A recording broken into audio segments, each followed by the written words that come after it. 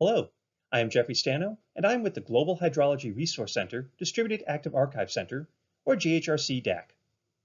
The GHRC DAAC is a joint effort between NASA and the University of Alabama in Huntsville. Formally, the DAACs are part of NASA's Earth Observing System Data and Information System. The role of GHRC and the 11 other DAACs in the United States is to serve as the archive of datasets and documentation of NASA Earth observing data. GHRC focuses on severe storm hazards, lightning, tropical cyclones, and field campaigns. This presentation will talk about the evolution of GHRC into a cloud-based distributed active archive center. The GHRC DAAC is serving as the cloud transition pathfinder for all of NASA's DAACs. The reason for this transition is the enormous growth expected in data volume in the next 5 years. Combined, the DAACs are expecting to grow from less than 50 petabytes of data to nearly 250 petabytes by 2025.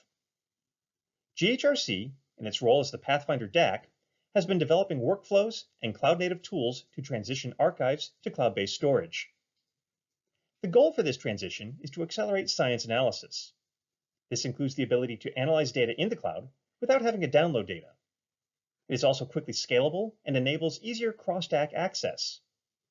Additionally, GHRC is collaborating with NASA Earthdata Pub to develop a unified interface across all DAACs for product developers.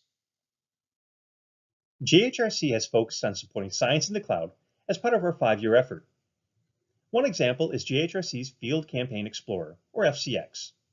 This is a cloud-native tool developed to explore, visualize, and analyze diverse data in a common framework. GHRC's holdings are a combination of ground, airborne, and satellite-based data. These datasets have a variety of temporal and spatial resolutions that have to be addressed. FCX is an interactive viewer and combines visualizations with access to data and supporting documentation, enabling improved access to these data. Over the next 5 years, GHRC aims to extend FCX to provide dynamic browsing of GHRC holdings. Also, we will work to have FCX interact with other cloud-based holdings, potentially in conjunction with the NASA Earthdata Harmony system.